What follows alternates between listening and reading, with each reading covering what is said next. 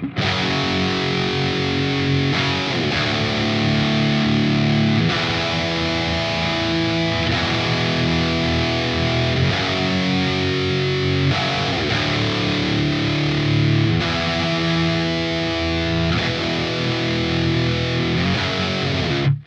guys, it is Carl Brown for GuitarLessons365.com. Got a fun one today. We're going to learn how to play Numb by Linkin Park.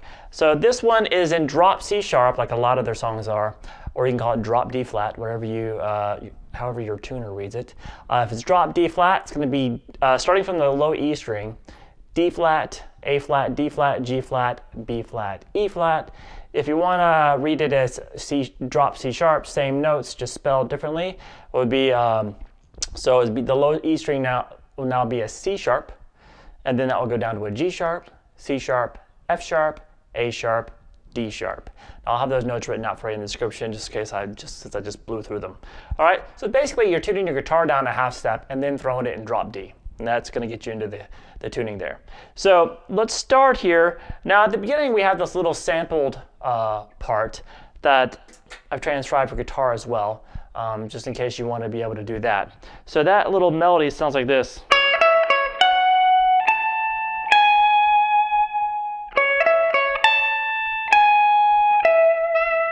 So that's just going to start with 15, 18, 15 on the B string. Then you're going to go over to the 15 on the high E string. Then 18, 17 on the high E string. So all together, first time through.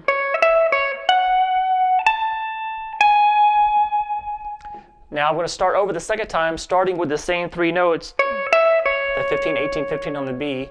Then back to the 18, 17 on the high E string. Over to 18 on the B. So all together.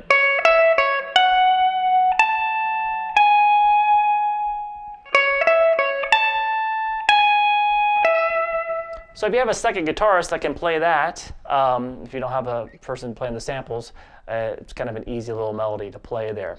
Now halfway through that riff in the intro, the actual guitar part hits. It was just playing the riff that's actually the chorus riff in the song as well. It sounds like this.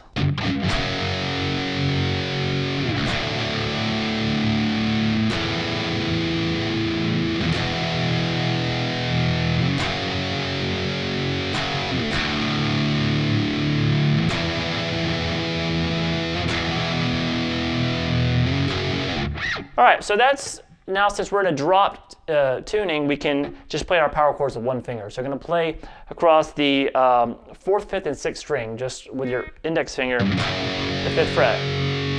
Pick that again, and slide down to the 1st fret.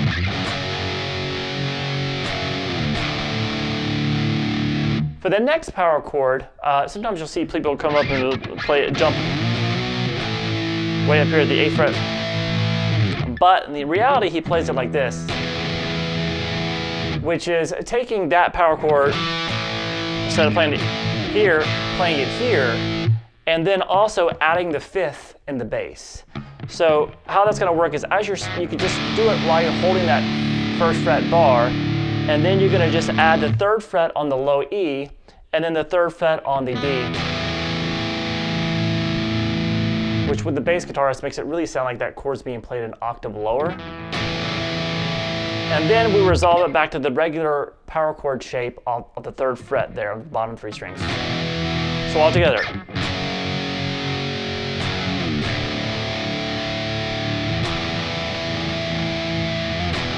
And just repeat.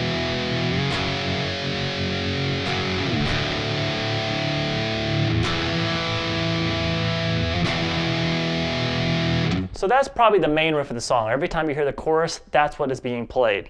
Now, they go through the first verse with no real guitar line parts at all.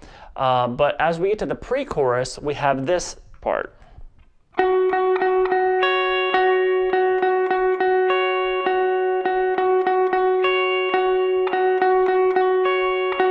Now, in the second verse, you hear that the entire time along with the second pre-chorus. Now, what is that line? You're just going to play the 12th fret there on the G string, and then the 10th fret on the high E. So you pick the 4 times on the G string, let that ring, and then pick the 10th fret on the high E string, and then back to the G string once. So we have this. And then just repeat that.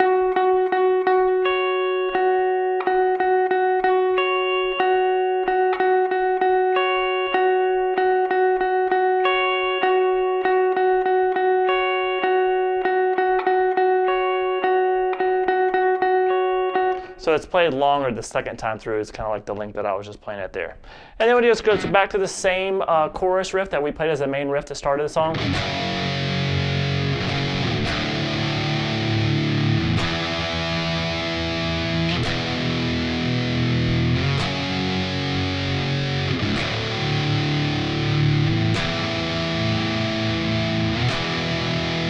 So the only new section is the bridge, which sounds like this. It's a really cool part of the song too.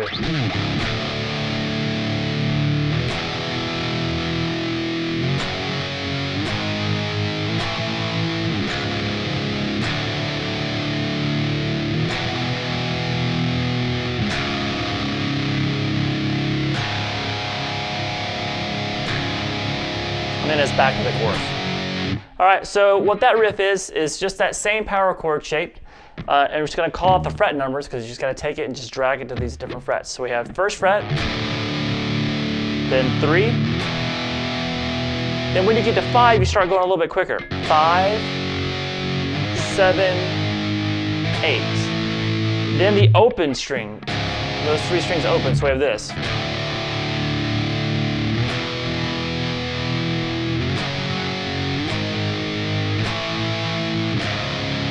Then we're back here at the first fret now. Then 3. Then hit the 3 open strings 3 times.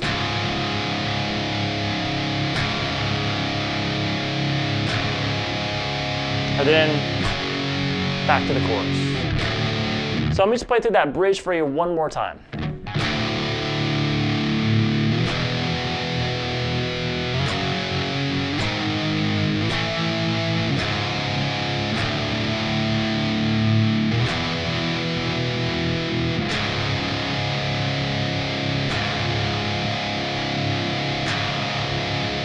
And into the chorus. All right, so I hope you guys enjoyed it. Once again, that little sample part happens at the end of the song too, so if you want to play that, you've got that transcribed for guitar at the beginning.